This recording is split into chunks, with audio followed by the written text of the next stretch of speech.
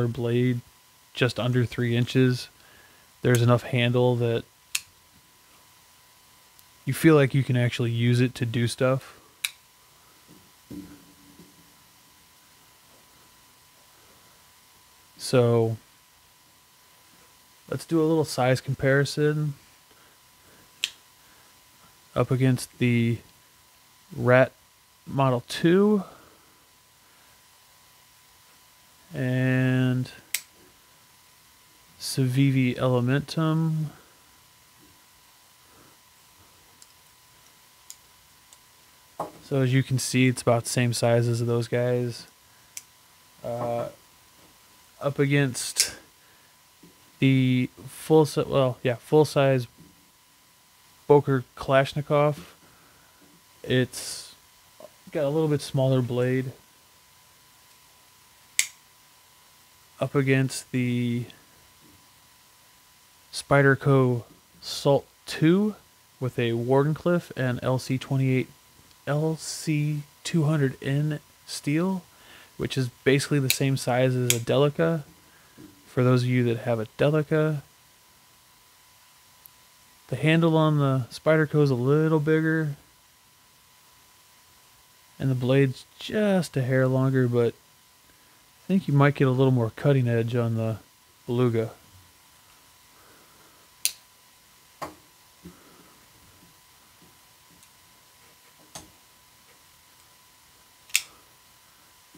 Spyderco Tenacious, lightweight. Spyderco PM2.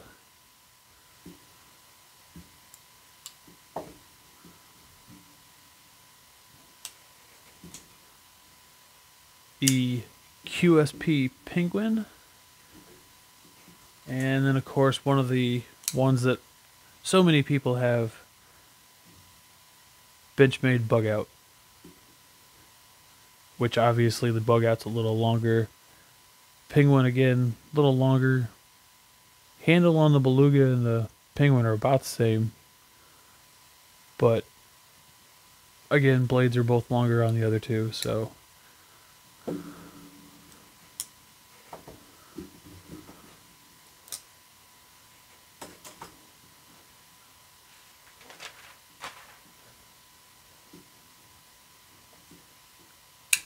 Now the only thing I have an issue with, the only downside to this knife that I can, from what I can tell, that front flipper is a little sharp if you don't catch it right when you're flipping it open.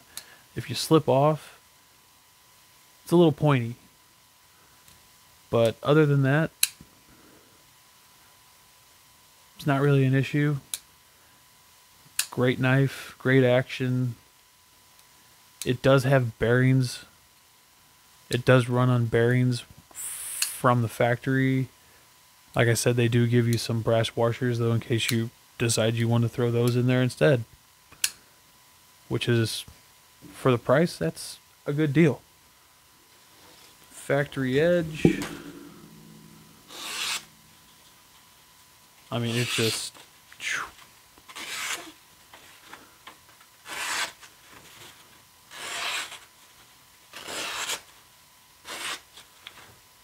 It's got a nice edge.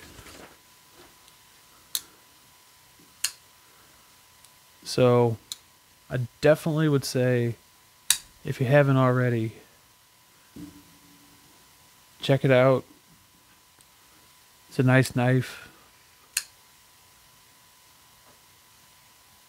I'll give you a full review here soon. Just wanted to do a little bit of an unboxing. Like I said, I know I opened it before, but that was just so I could kind of check it out and make sure I talked about certain things. So, everybody, if you like the video, give me a thumbs up. Thanks again. Everybody stay safe. Have a good day.